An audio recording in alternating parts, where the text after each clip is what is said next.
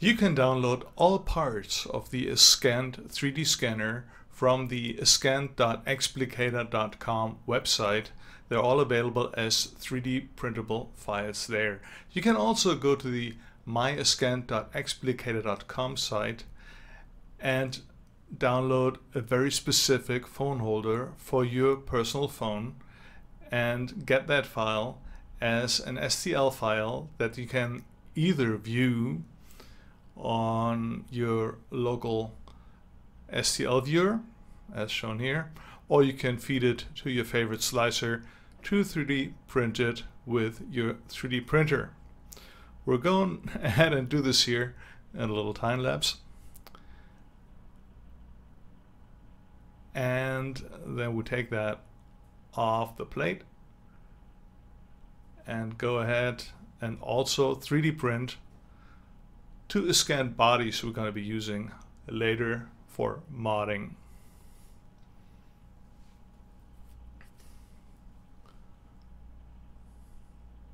Take that off too. And then we're ready to take the ASCAND Maker Edition package and put it all together. So we have our 3D printed parts on the left hand side, and on the right hand side we have the ASCAND Maker Edition package. So we attach the turntable bracket to the body, and here's the laser holder we're going to be using a little later. Then we take the turntable out of the package, open it up, and take the turntable out, and there's the turntable, a little USB power connector cable, and a calibration card that is optional for fine-tuning your scans a little later. So we can either power the turntable through the USB cable that comes with the package, or we could put in a little rechargeable battery, which I'm going to be using to make my scans completely wireless. Now we're taking the block coat tape out of the package and we attach it to the turntable sleeve. Make sure that the black bar, the solid black bar at the block tape, is pointed to the lower direction. The upper direction of the sleeve ring has a little edge, so it's easy for you to kind of position the block coat precisely where it needs to be. That's one thing, you need to be precise, and you attach it from the left to the right. The tape is sticky but not overly sticky, so you can readjust in case that you kind of are off the track for a portion of the attachment process. So as you can see here, I'm kind of readjusting it a little bit, and again I'm aligning it strictly with the little rim, the little upper edge that I have here, which you can feel with your fingers. And once you're done your complete 360 in here, you see that the ends of the tapes are overlapping. So put it left over right and make sure that you're precisely aligning the both ends of the tape so that the algorithms don't get confused when positioning your scan videos. And start it by pressing the middle button 3 times. The first time you press it, it's going to be rotating real fast. The second time you shortly press it, it's going to rotate a little slower. And the third time, it's going to be at the optimal scan speed. Put that turntable into the turntable bracket. Next thing to do is to get the laser attached. So we grab the little brown bag here and take the laser out, and there's also some plugs and some plug connectors in there. We're going to be using a little screwdriver. That's really the only tool you need for the whole process to attach the plug to the laser cable. That's what we're doing here right now. Make sure it's nice and tight and pull a little bit to see whether it's coming off and it's well connected. And we do the same thing for the black plug, attaching it to the black cable. So once we're done with that, again, what we're going to be doing is we check whether it's nice and tight and it's not coming off. And that's it for the laser. Then we take the laser holder and we take the laser and put the wiring through the upper opening where we're going to stick the laser into in just a little while.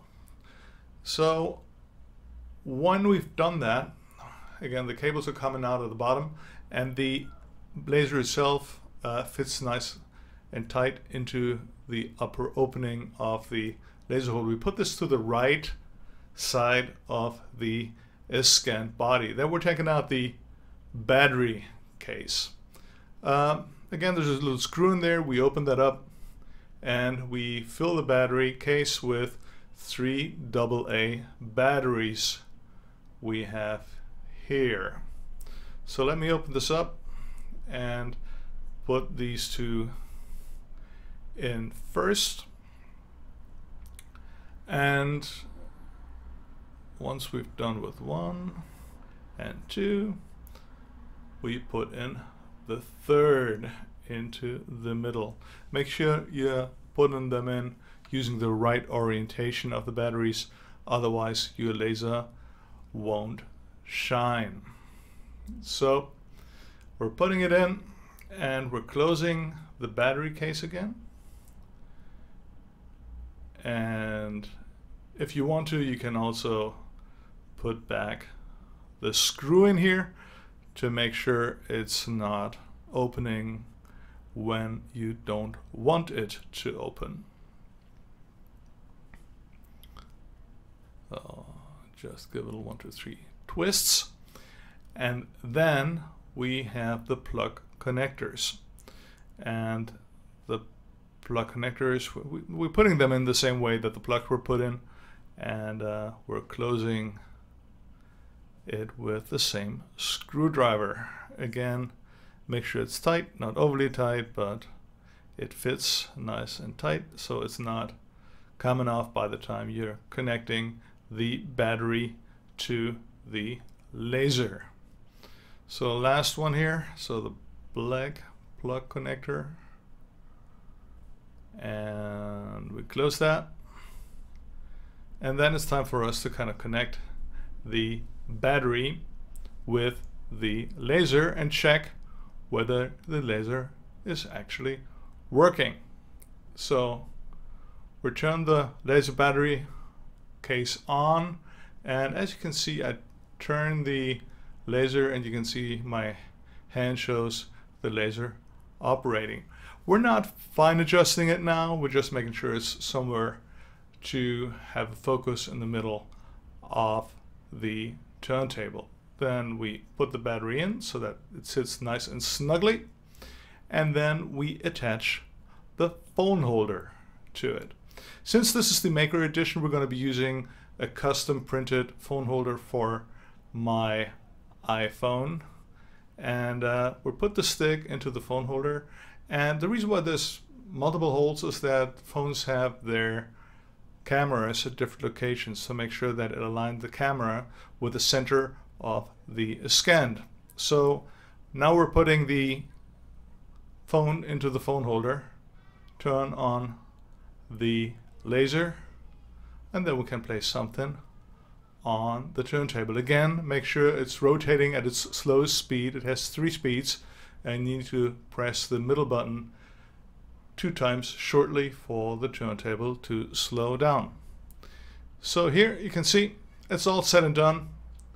Within 8 minutes we have an operating 3D scanner. While the ASCAND 3D scanner works out of the box with no further action on operation, you can improve the scan results by something called calibration. For that, you need to do 2 things. First of all, you take the calibration card and put it to the calibration card holder, and Then you put that calibration card holder while the turntable is spinning at its lowest speed to the edge of the turntable and let it complete 2 full rotations while recording a scan video from your phone. Once done with that, you can take the scan video and upload it to your user account at myascand.explicator.com and start the calibration process to optimize your scans even further.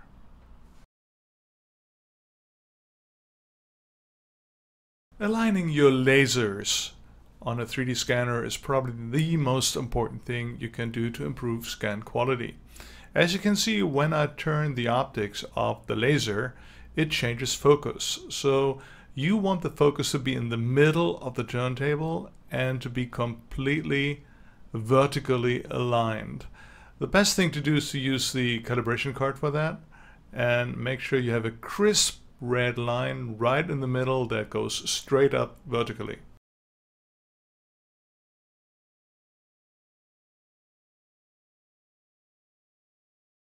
We all love things to be special and unique, and for that reason we have designed the ASCAND 3D scanner in a way that you can easily mod and change the body shape.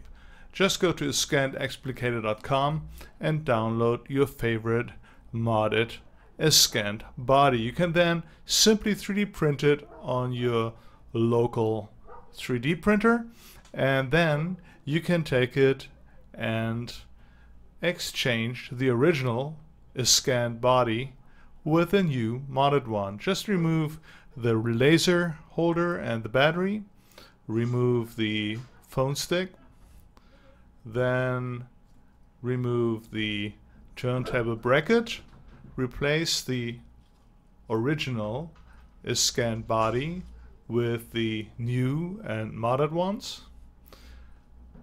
put back the laser and the battery onto the new ASCAND body, and then take the turntable and place it back into the turntable bracket. Then press the middle button to make the turntable spin, turn on the laser, put something on your modded ASCAND 3D scanner, and there you go.